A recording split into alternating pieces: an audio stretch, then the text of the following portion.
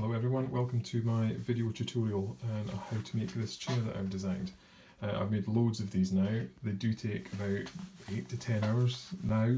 The first one I ever made probably took an awful lot longer than that. It probably amounted to days rather than hours. So the first time you make it, it will take a while. It's fairly straightforward once you get started, and you'll notice when you've cut it, whether you can see that on there, the parts are all numbered if you use your scoring stylus in the machine, and that way you know what bit's what. A couple of bits aren't numbered, like the two small parts here, just because they're so small, so make sure you don't lose them. The parts that are numbered D with a number, D6 and so on, D3, they're for the drawer, so keep them to the side just now, you don't need them. The first thing you want to do, and I'll have to apologise in advance, this video might be a bit jumpy because I don't really have anywhere to sit the phone to take the video. So I'll show you how to do something, then it might stop for a minute and then I'll come back. So the base, obviously, it's the other two parts that aren't numbered, but it's quite obvious what they are. First thing you want to do, you want to pack these out with just plain cardboard.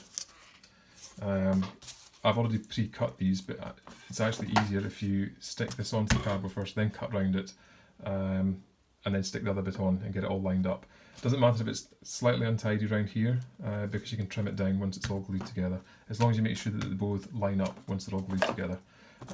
So the video is going to pause for a minute, so I'll then jump back once I've glued these together, and then I'll start with the next bit. So that's that bit's glued together, so you see it makes it much thicker. I'll still need to trim that, but I'll not show you to do that. I'm sure you'll manage to trim that anyway. So on to the next part. You then want to do the same with the cardboard with pieces 1 and 2, which is the chair back. So you'll see they're marked. So again, same as what you did with this one. Glue the cardboard on. I used 2 bits of cardboard, as you can maybe see in there. So it makes it 2-ply, I think that's what they call that. And then once it's glued, I then trim it. And again, it doesn't matter too much if it's slightly untidy, as long as it's not protruding around the edges too much. But if it's too far in, it's okay, because you're going to tidy up around the edges anyway. So again, I'm going to pause the video just now and then come back when that's see. I have now glued the 2 bits of cardboard and then the template on top. I've not glued the back bit yet, because obviously there's no way of lining that up to there. So I'm away to trim round here, and then glue the other piece on, and then that'll be that one. So I'm going to pause again and I'll be back. Right, as you can see, I've now glued all that. You can see it's not tidy at all around the edges there. Granted, I have been doing this quite quickly. I would normally be a bit more careful, but I'm trying to get this video done because I know a lot of you are waiting for it. So all I'm going to do with that now is just wait all that thick bits down there, let them dry, which I would leave for at least half an hour. I'm using, I should have said, Scotch permanent glue sticks. Which I find doesn't wrinkle the cardboard.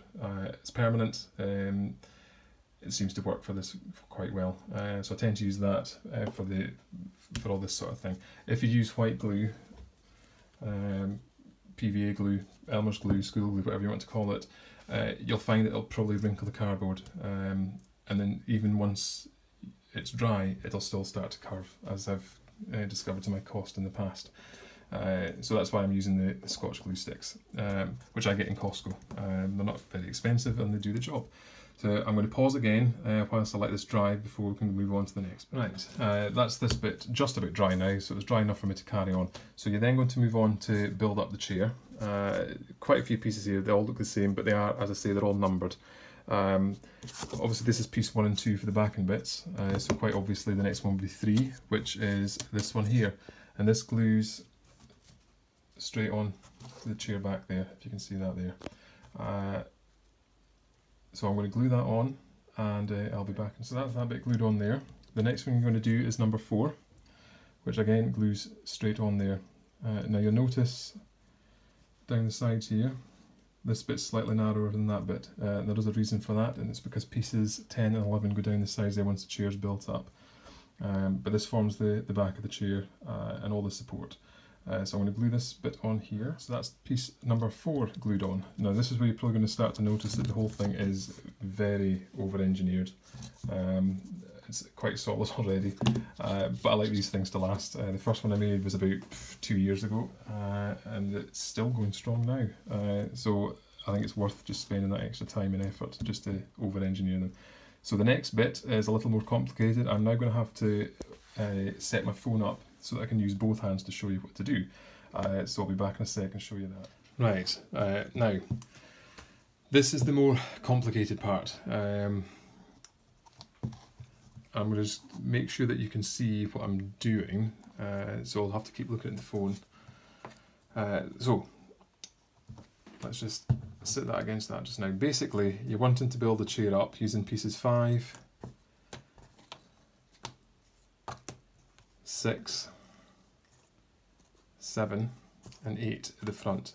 Now 7 and 8 they glue together, and 5 and 6 stay in the middle. Okay, so let's glue these two together. Now again, you'll notice, if you can see this on the camera here, when they're together, you've got this lip around the edge there, which matches the lip at the back, and again that's for putting these two parts down the side of the chair, but that will come to that in a second.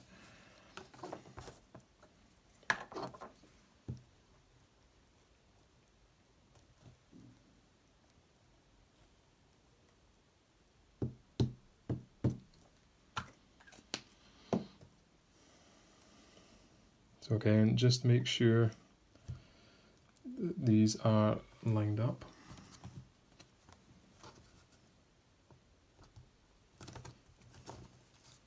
Like that. So that'll be the front there. And I see that's not just quite lined up there.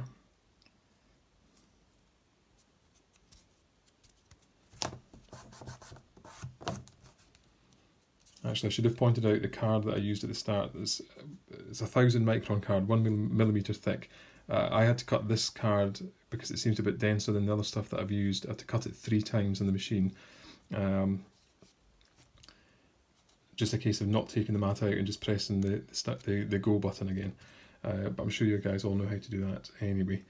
So that's the front piece there. Now you'll notice I did accidentally slice that bit there with a knife, but that doesn't matter because it's all hidden anyway.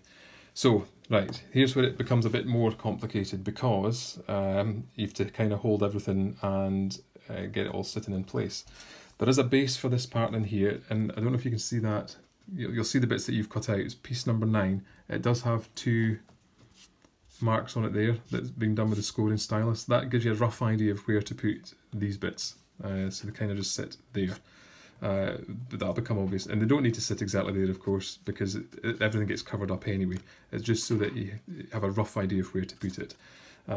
So what I tend to do with this, and it seems to be different every time I do it, I try and get this bit glued in first here, if you can see that. And I do use white glue for this. I don't use hot glue, for the simple reason the hot glue can dry really quickly as it soaks into this card. The white glue, you've got a bit of play, and it's a better fit at the end. Once everything's put together with the white glue, you can then just go over it with hot glue, which I tend to do. Again, I like these things to last. I don't like the idea of them falling to bits, because most of them are for gifts. These I don't really sell them. It is just gifts, and I'd hate to think that they fell to bits afterwards. So I'm going to glue this bit on here first, and hope it doesn't fall to bits as I'm trying to show you. But let's do that first.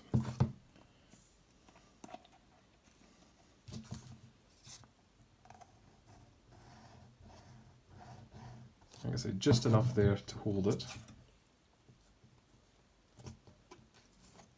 Because then this is the fiddly bit where you need to get these bits semi in place.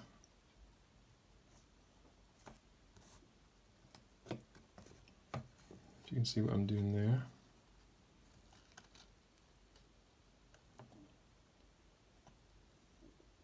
So that'll kind of hold in place. Now the 2 shorter pieces there, if you can see them there, if we just sit them here, hopefully that'll just hold it up. It's not easy doing this when I'm trying to show you what to do.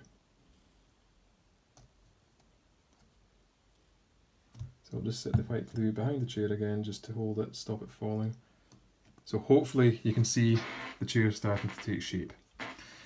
So what I'm now going to do is get the front bit glued on, and again I'm going to use white glue just along the join, the edge there, and set that in place roughly. I'll not glue these top bits in yet because I'll do a bit of adjustment first and then glue them in once this bit's on. So I'm going to have to swap my glue about.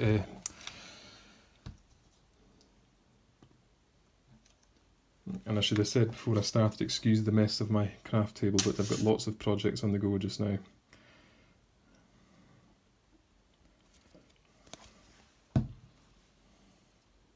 So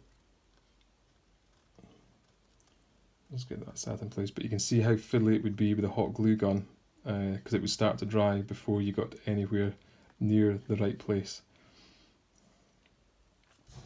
Let's move that.